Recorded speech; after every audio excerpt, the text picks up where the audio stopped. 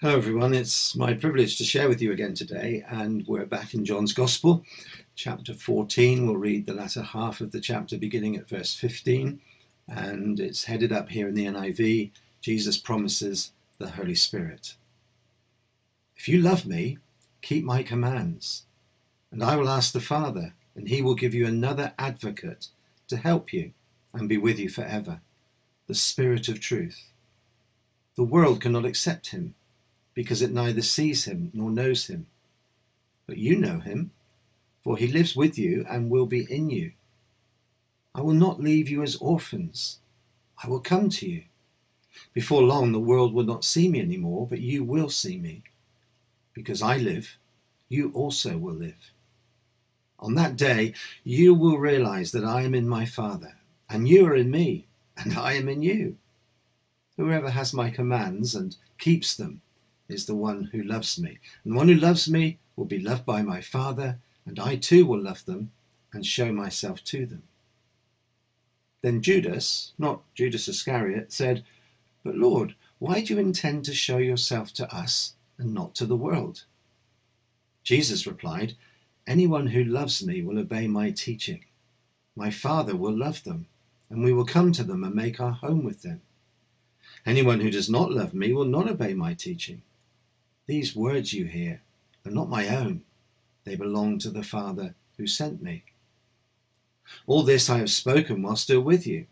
But the Advocate, the Holy Spirit, whom the Father will send in my name, will teach you all things and will remind you of everything I have said to you. Peace I leave with you. My peace I give you. I do not give to you as the world gives. Do not let your hearts be troubled, and do not be afraid. You heard me say, I am going away, and I am coming back to you. If you loved me, you would be glad that I am going to the Father, for the Father is greater than I. I have told you now, before it happens, so that when it does happen, you will believe. I will not say much more to you, for the prince of this world is coming. He has no hold over me, but he comes so that the world may learn that I love the Father and do exactly what my Father has commanded me. Come now, let us leave. I can remember sitting in Latin classes at school, absolutely bored to tears. 40 minutes of declining irregular verbs seemed more like 40 days and nights in the wilderness to me. Now, it wasn't entirely the teacher's fault, though the rather aptly named Miss Gray was not the most inspiring of teachers. She was, to be honest, a little bit frumpy, and her voice was nerve-shatteringly squeaky. And about the only thing I can remember really from my 3 years of purgatory are the different case endings for the Latin word for war and how to respond to Miss Gray's start of class greeting, neither of which I've had very much use for during these past 50 years or so. What a contrast to the situation we find here in John 14. The disciples weren't sitting at desks, they were probably still reclining at the supper table in the upper room. The subject was not some dead and buried language, but what was going to happen to them when their master finally left them. And that master and teacher, of course, was none other than the Lord Jesus Christ. And I would suggest that the disciples' attitude at this point was altogether different to what mine was in my second year at Weymouth Grammar. The 12, I'm pretty sure, would have been on the edge of their couches, drinking in every word that the Master was saying. I'm pretty sure they all had a growing sense that something momentous was about to happen, and that this was the lull before the storm. Jesus' whole demeanour seemed different somehow. He seemed somewhat subdued, suggesting a preoccupation with other things, weightier things, that were on his mind. So as they listened, it was possibly with the somewhat ominous feeling that the end of their relationship as they knew it was getting very near. It's hard for us, isn't it, to sit in any of the disciples' places. It's difficult to know exactly what was going on in their minds. But Jesus knew precisely what they were thinking and exactly how they were feeling, which is why he said what he said in these verses. He'd already given them some pretty wonderful promises with regard to their long-term future, and now he begins to share his plans for them in the interim period between his leaving them and their heavenly reunion. Those plans and purposes seem to fall into two categories. First, what Jesus will do for them, and secondly, what the disciples must do for him. It's what I'm calling promises and precepts. Promises and precepts. Let's look at the promises first. What Jesus will do for them. A vicar was trying to reassure one of his elderly parishioners one day in the light of his forthcoming move to another parish. "Don't worry yourself," he said. "The next vicar will be much better man than I am." "That's what the last three ministers said," replied the old lady, "and they all got it wrong." Here we find Jesus reassuring his disciples in the light of his imminent departure. So what does he actually promise them? Well, I find three precious promises in these verses. But before I take you through them, I want you to notice that each of them are actually dependent upon Jesus going away.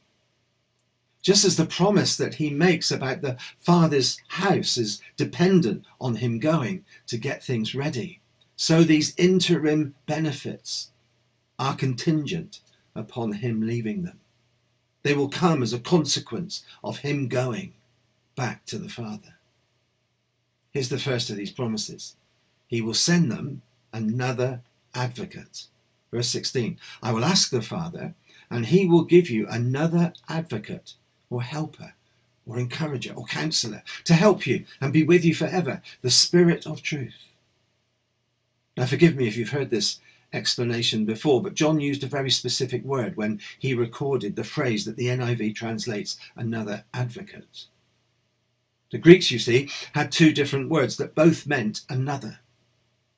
To quote the Greek scholar W.E. Vine, allos denotes another of the same sort, whilst heteros denotes another of a different sort. So which did John use to give us the gist of what Jesus was saying to his disciples? Answer, allos, another of the same sort. Well, let me illustrate that. I'm in the process of buying another computer, and if I was telling you that in Greek, I'd be using the word heteros. The computer I'm selling is a desktop. The computer I'm buying is a laptop. The desktop is pretty slow. The new one is lightning fast. The old one has a big screen. The new one has a very small screen. It's a heteros replacement, because to use another of Mr. Vine's terms, there's a qualitative difference between the two. Are you with me? As John endeavoured to convey the literal meaning of what Jesus originally said here, he used the word allos, meaning another of the very same kind. The advocate that Jesus would send would be of the same kind and nature and calibre as himself. And who is this advocate? Well, Jesus calls him the Spirit of truth, but we more frequently refer to him as the Holy Spirit. To put it another way, Jesus implied that in the Spirit's coming will be his own coming. I don't know how else to put it, really. It's something of a mystery. But as William Hendrickson said in his commentary, Father and Son, in and through the Spirit, are ever by the side of those who love their Lord. What a glorious thought that is. So then, what would this advocate do for them exactly? Well, perhaps the first thing to say is that John's word parakletos literally means to call alongside. William Barclay brings this word alive beautifully when he says a parakletos might be an advocate called in to plead the cause of someone under a charge which would issue in serious penalty. He might be an expert called in to give advice in some difficult situation, or a person called in when a company of soldiers were depressed and dispirited to put new courage into their minds and their hearts. That's the richness of this term, parakletos. The Holy Spirit will do all of these things for us and more. Secondly, he'll make the presence of Jesus real to the believer. I've already hinted at this, but I want to underline it. Jesus was Well, Jesus leaving was not the disaster it must have seemed for the disciples. For this reason, he was going to quickly return to them in the person of the Spirit. When did that happen? Well, it happened on the day of Pentecost. As I said earlier, the Spirit is so much one with the Son and so much one with the Father that when the Spirit comes, it's as though the Father and Son come too. Again, we're in the realm of mystery, but when a person becomes a true believer in Jesus, when they repent and receive Christ as Saviour and Lord, the Spirit of God comes to indwell that person, which means that God takes up residence in that person's life. And so, through the power and the presence of the Holy Spirit, the new believer enters into a new relationship with the risen Jesus and the eternal Father. Hallelujah.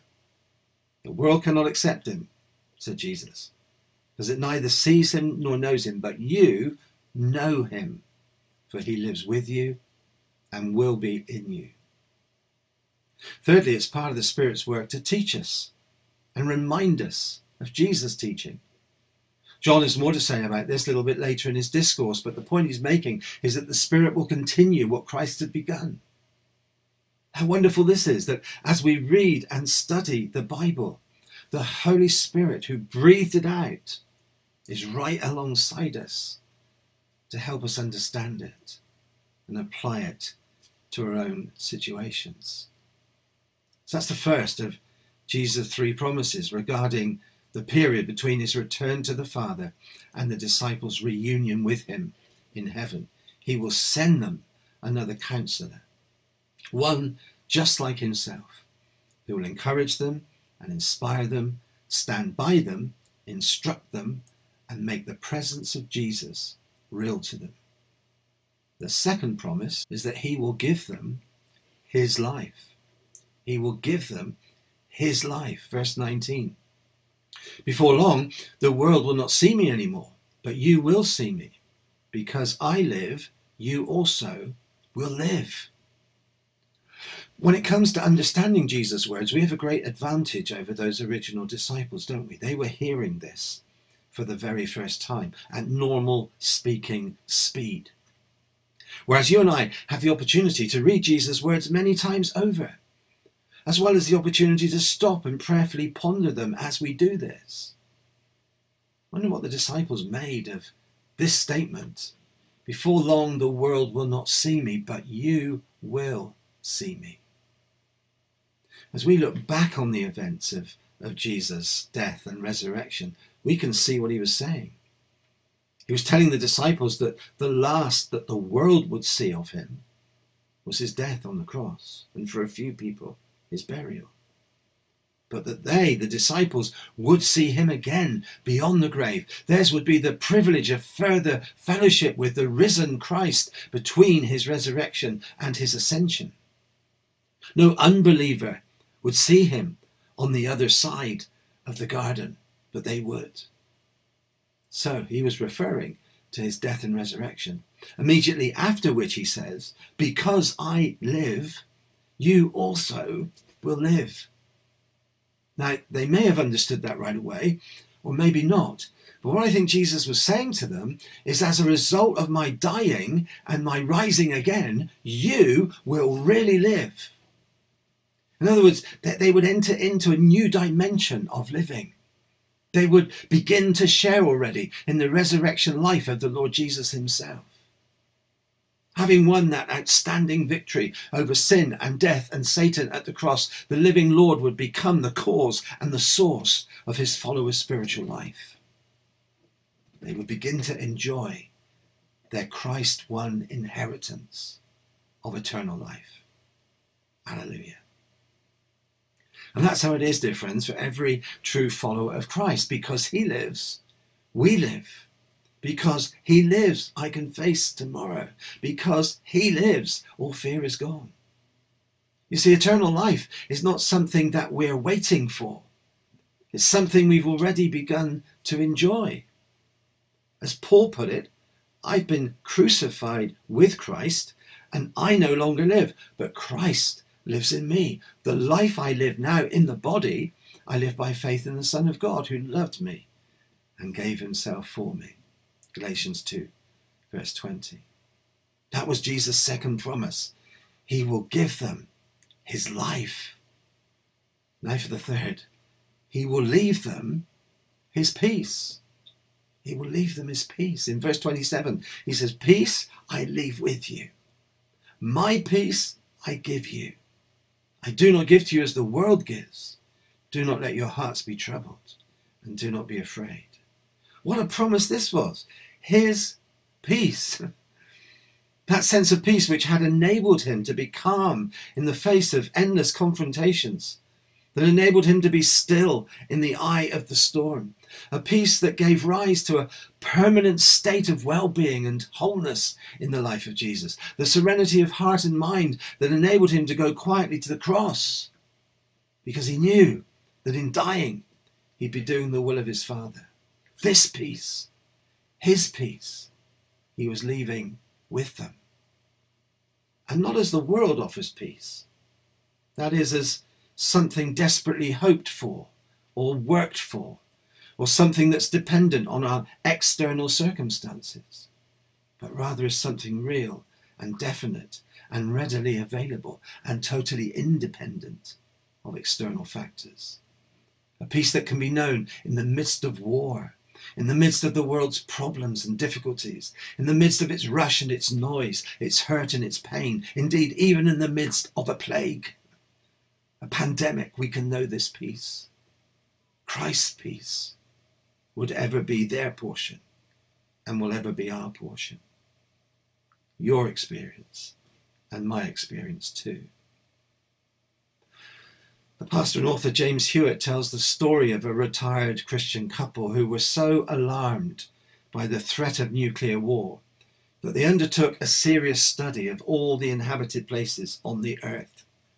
This was some time ago now, but their goal was to determine the least likely place in the world to be affected by such a circumstance. In other words, a place of ultimate security and peace, where they could live life free from the threat of war.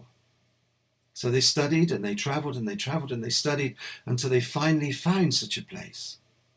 And the very first Christmas they were there, they sent their pastor a Christmas card from their new home on the Falkland Islands. And within just a few months, their haven of peace and tranquility and security became a war zone. Where in the world can you and I find true, lasting peace? Answer, wherever Jesus is. Because once we receive him as our Saviour and Lord, and begin to serve him and walk with him, we can begin to enjoy his undying peace. A peace that passes our human understanding, that goes beyond anything the world can possibly give. What precious gifts they were, dear friends. What tremendous bequests. Jesus promises his disciples another counselor, one just like himself.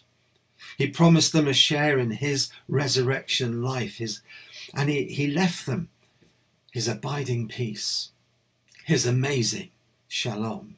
He promised to them. So there was absolutely no reason for them to be troubled or afraid, whatever faced them in the years and the decades to come. And right now, the follower of Jesus can still enjoy all three of these things.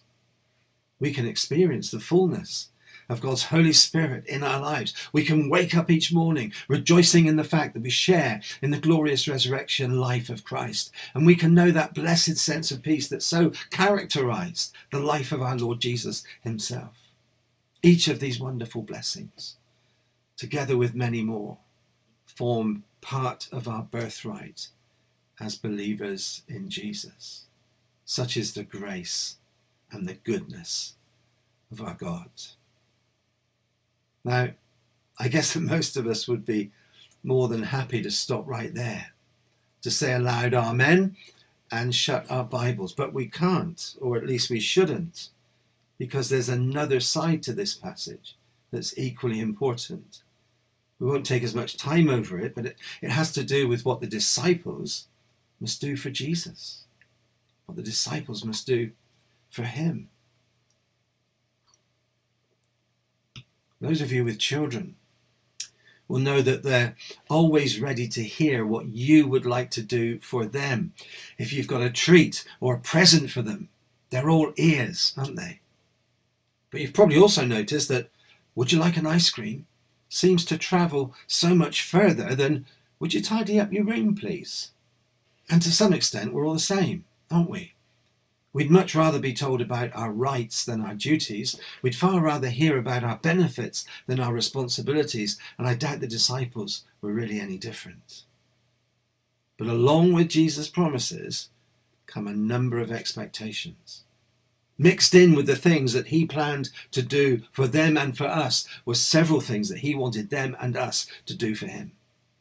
And the first one is they must obey his commands.